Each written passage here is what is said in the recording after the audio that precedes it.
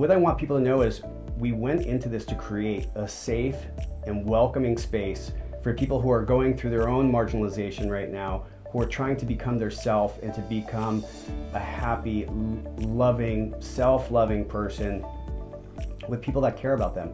And we open this place because it's private, it's us.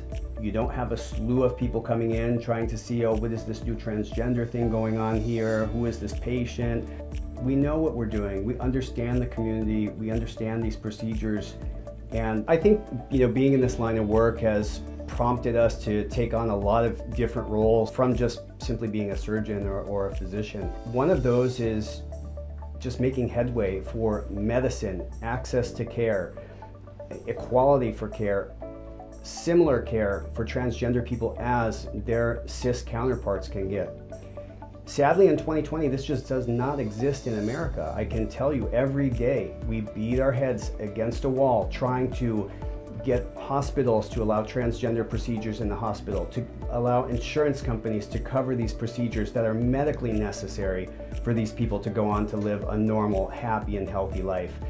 And without having an advocate, without having someone who's pushing from the clinical side, these things will never change. And a lot of what we do is spent trying to change these infrastructural aspects of medical care for transgender people.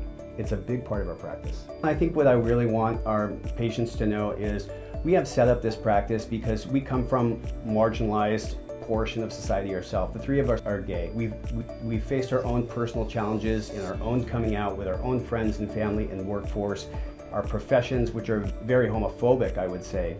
Things are changing, but it's taken a long time. And we were a part of these institutions when they were not friendly toward us. And we're human.